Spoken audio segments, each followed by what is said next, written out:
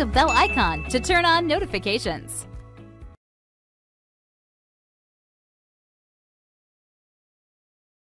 In this lesson, we're going to see how we can do exactly the same thing, but this time using a text file.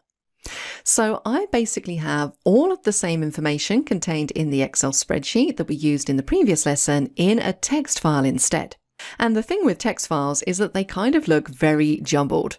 But the important thing to note here is that each of the fields is separated with a delimiter. And that delimiter in this case is a tab. So if you take a look at the heading row, you can see ticket number, then we have a tab, title, then a smaller tab, customer, tab, so on and so forth. Remember, tabs in Notepad files aren't always even, so we don't have the same amount of gap in between each field.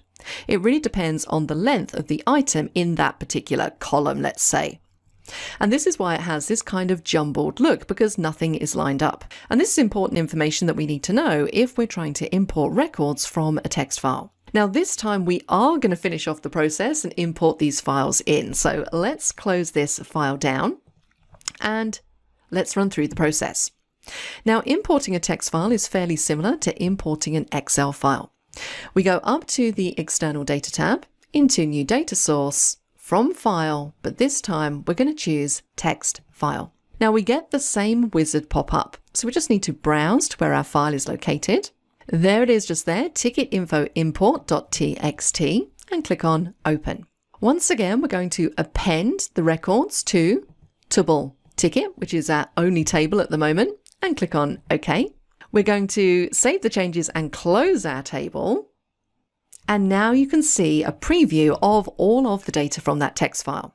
So this is where it differs from the Excel import, because what we need to do here is we need to tell Access where our columns are separated. And we can do that using the delimiter, which is that tab separator.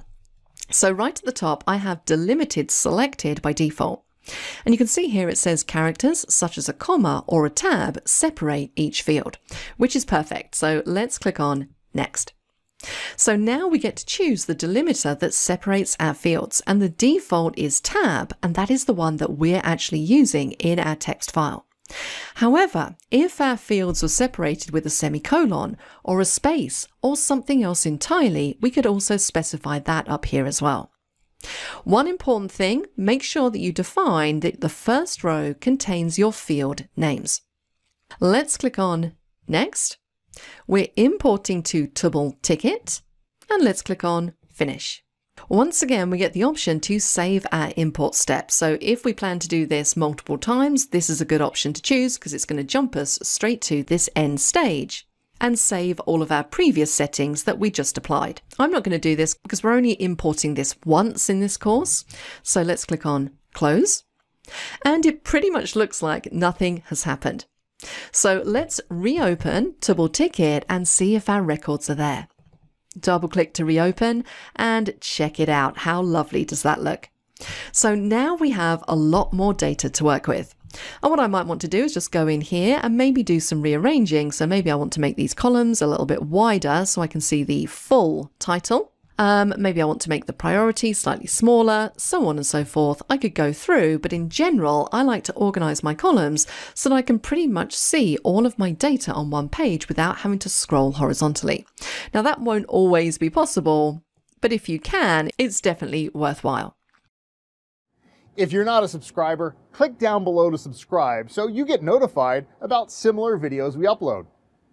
To see the full course that this video came from, click over there. And click over there to see more videos from Simon Says It.